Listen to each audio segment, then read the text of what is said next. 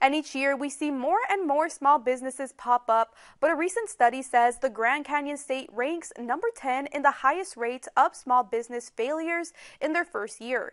News 11's Valeria Rodriguez talked to two local businesses to hear the struggles they have faced and shares the latest numbers.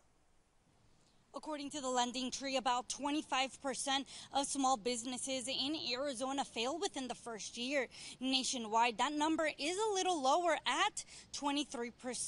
One local small business was able to get over that first year hump, but says that there are still some struggles. I'm very young, I'm 65. I can work another 10 years or 20 years more.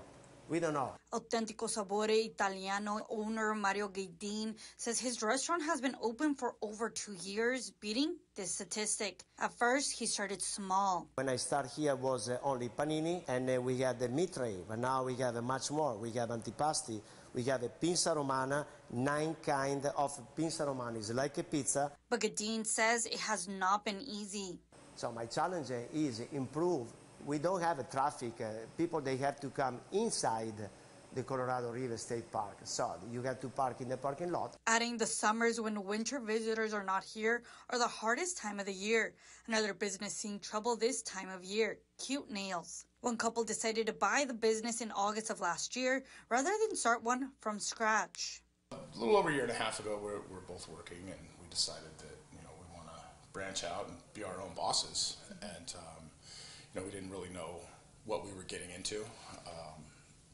Needless to say, it's been a trip. One local organization offers many resources for entrepreneurs who have started or are trying to keep their businesses going. One of them is an app.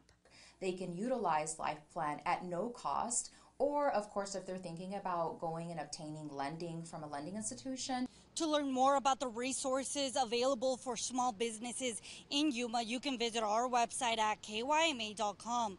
Reporting in Yuma, Valeria Rodriguez, News 11.